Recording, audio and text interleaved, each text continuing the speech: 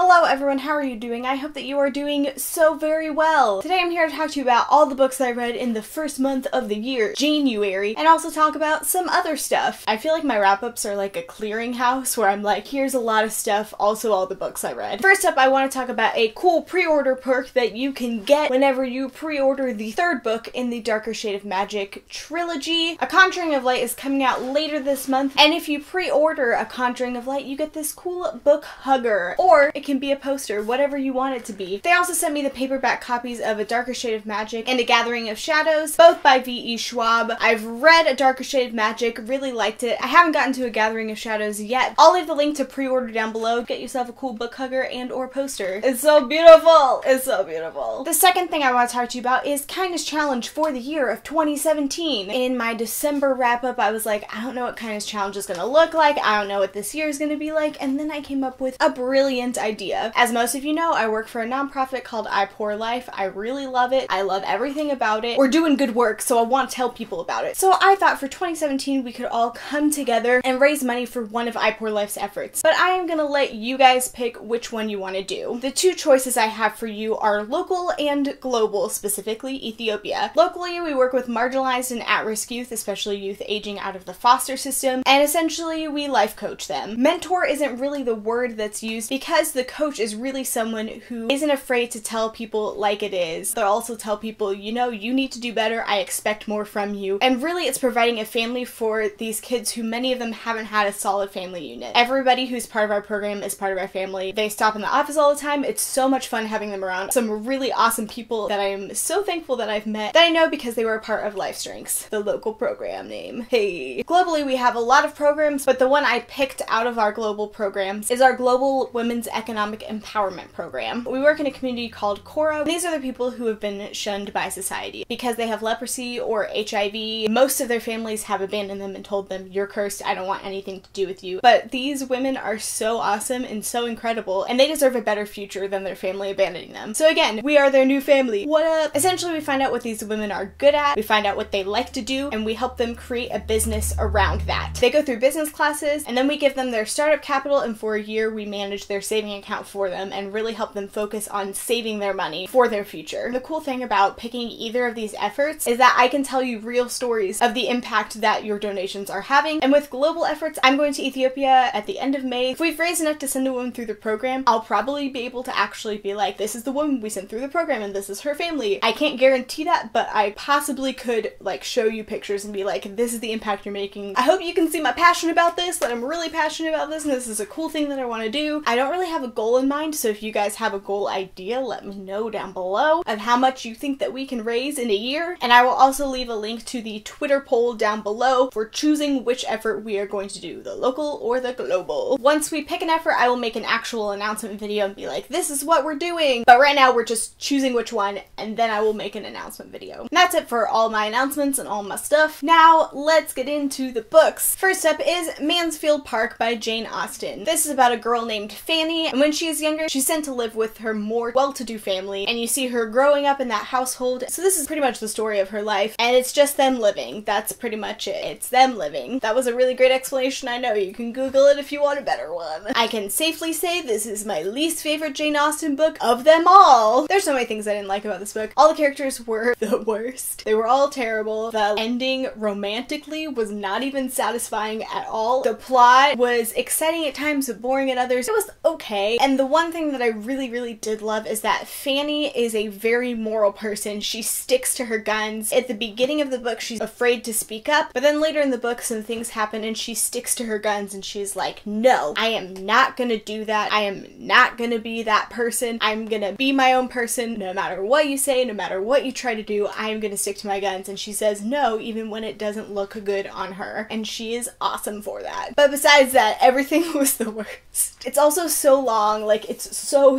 long. Yeah, I think I gave it a 2.5 on Goodreads, but I'm gonna move it down to a 2 right now because I do not like this book. It has some redeeming qualities. The plot is not the worst, whereas in some other books like Nothing Happens, there are actually like some pretty tense moments, which makes for some exciting storytelling. And I really loved Fanny as a character, especially how she developed over time and over age, but besides that, everything is the worst. So 2 out of 5 stars for this one. Next up is The Light Between Oceans by M.L. Stedman. I read this for for my book club book, which is really good because it's been sitting on my shelf for like a year and I hadn't gotten to it. This is about a couple that works at a lighthouse off the coast of Australia. They're very deserted there, and one day a dead man and a baby wash up on shore. Isabel has been having a really tough time with not having children, so she just takes this child in as her own. Then they go back to the mainland and they discover that there are people that their choice has affected and they have to deal with those consequences and with those feelings. This was overall a beautifully written story. It was so moving and so beautiful and so sad. At the same time, it was equally frustrating. Isabel is such a freaking frustrating character. So is Tom in a way. He is, like Fanny Price, a very moral person. He has strong convictions that he kind of disregards in his love for Isabel, and Isabel is just like the worst. I kind of felt bad for her, but I mostly didn't. I think the reason it was most frustrating was, for me, the choice was clear, and Isabel was like, no, we're not gonna do that, and Tom just went along with it, and I was like,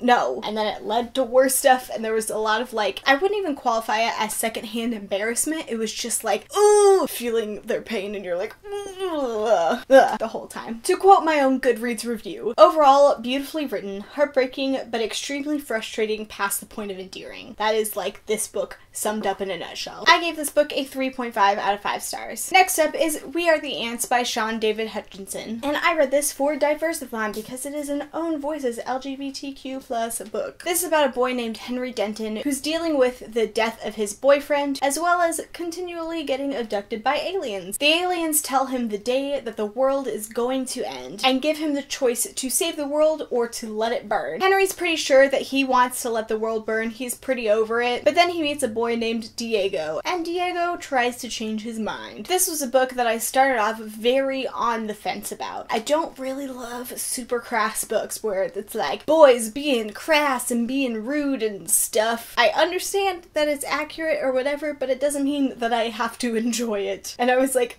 please no, please stop, no. But around the halfway mark, it got so much better. There was still those elements of just crassness, but it was lost in a beautiful story, and there was a lot less of it as the book went on, and I so appreciated that because I was so over it. It was such a beautiful as well as sad story about loss and about grief and about letting people in again and about friendship, and it was just so good. The main character is gay, and one of the side characters is pansexual, I believe. It covered a lot of different subjects, a lot of dark subjects, a lot of difficult things. The message was beautiful, the story was beautiful. The beginning was really rough, but the ending made everything worth it. I gave this book a 3.5 out of 5 stars. Next up is a book whose authors' names I am hardcore going to butcher. I tried looking them up. I still have problems with them, so I'm just warning you in advance. It's Tiny Pretty Things by Sonia Charapotra and Danielle Clayton. I tried my best. I really tried. This is a book about girls at a ballet school, and with that is a lot of drama, a lot of intrigue, a lot of mystery, a lot of pettiness, a lot of pranks, and just everything that goes into ballet, or that I think goes into ballet because of this book. It's a very cutthroat environment, and it's just following them through the course of a school year. I read this also for Diversathon. This features a really wide cast of characters. It's told from 3 different perspectives of 3 different ballerinas. One girl is the new ballerina, the one who everyone is kind of like, what's going on with you? And she's black and has a heart condition. One of the other main characters is half Korean, and the other one is blonde hair, blue eye. It was really interesting seeing all these different girls' perspectives of the story and seeing things through different eyes. I really enjoyed seeing all the different viewpoints. I also loved the intrigue and the mystery of it and trying to figure things out. But on the other hand, there was a lot of petty girl drama, which all y'all know I don't love. Sometimes I could deal with it, sometimes I was like, can you not? It was like just when things were getting really terrible and really bad and you're like, this can't get worse, it did. It got a lot worse. I'll probably still read the next book, let's be real, because I want to know what happens. And also this cast of characters is worth commending and worth like talking about because they are so awesome. But I know the drama is just gonna get amped up and I'm gonna just have to mentally prepare myself for that. If you like a lot of drama and a diverse cast of characters, you'll like this book. I gave this book a 3.5 out of 5 stars. Next up is When We Collided by Emery Lord. This is about a girl named Vivi and a boy named Jonah. Vivi moves to town after dealing with some stuff in her hometown, and Jonah is from this small town and he's still dealing with the death of his father and helping his family out and doing the best he can to just survive. The two meet, click, hit it off, and it's just about their summer romance. Both a lot deeper things involved in that. This book talks about and deals with bipolar disorder as well as depression, and especially with bipolar bipolar disorder. I've never seen that actually played out in a book like it was in this, so it was really interesting to see that perspective, because I'll be honest, I don't know a lot about bipolar disorder. I don't know how it affects people. I don't know the differences between different bipolar disorders, and this explained a lot of them, and it was really insightful. Both of the characters in this book are dealing with some hard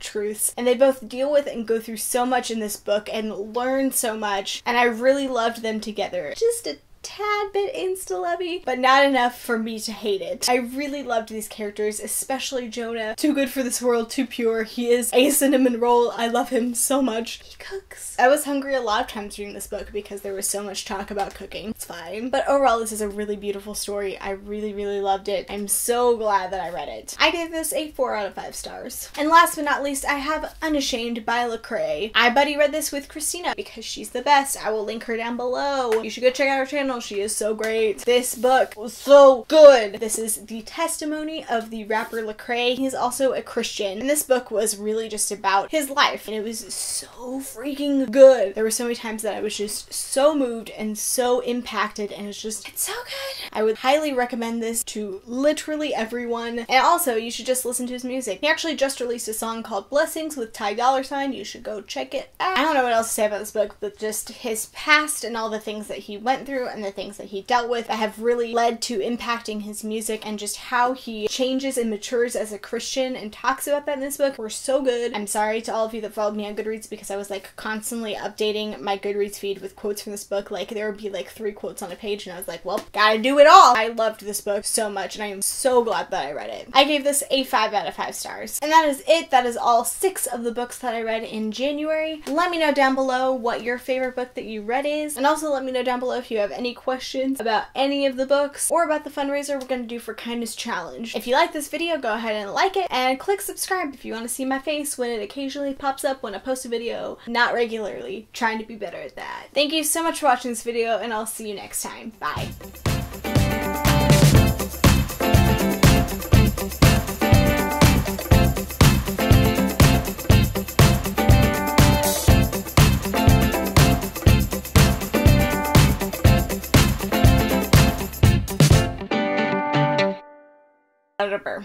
Tinkerbell, can you not?